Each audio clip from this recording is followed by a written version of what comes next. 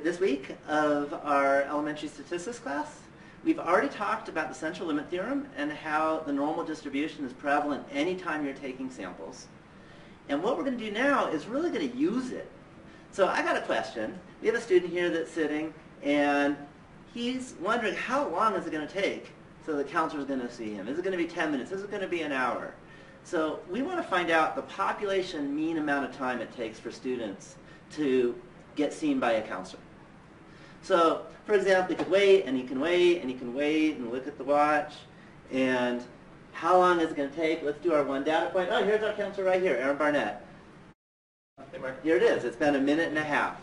So if we were to do this right, we would be looking at 30 or more than 30 students, 31 students, 100 students, and then we could get an idea of how long it's going to take. We could take the average of all of those, but the problem is that it might vary from time to time, and we've seen that the standard deviation is really important.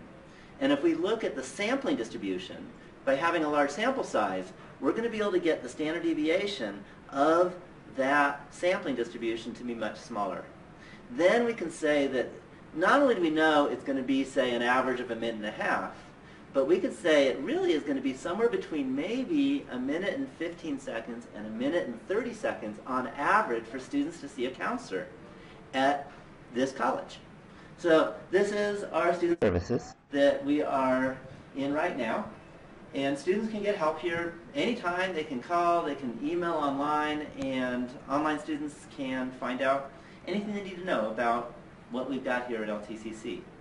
So other things you might be interested in, instead of how long it might take to see a counselor, is maybe what is the pass rate, what is the percent of the students that actually pass into elementary statistics right out of high school or right out of taking the assessment test.